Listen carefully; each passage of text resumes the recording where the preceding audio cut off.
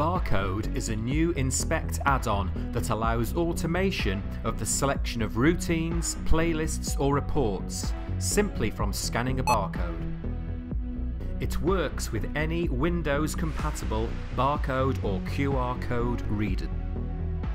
To get started, the Barcode add-on first needs to be installed from the Available Add-ons section in Inspect 5.0. To do this, you need to be running as administrator.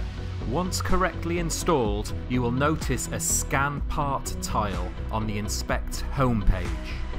The next thing you need to do is to learn the barcode for each part.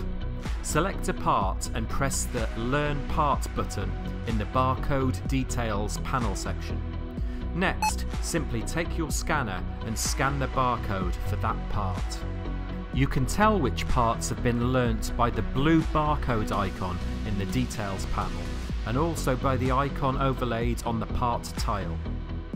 You can go to the Scan Part option on the home page and scan any learned parts to get Inspect to select the associated routine.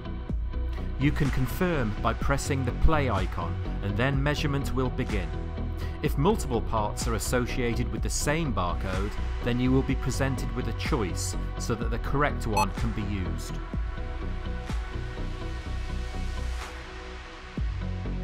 Barcodes can also be associated to playlists and palettes in exactly the same way.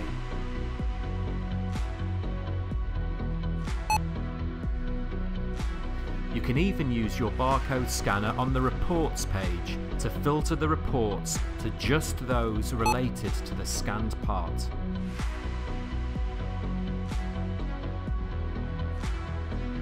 There are some configuration settings for Barcode which are available to administrators.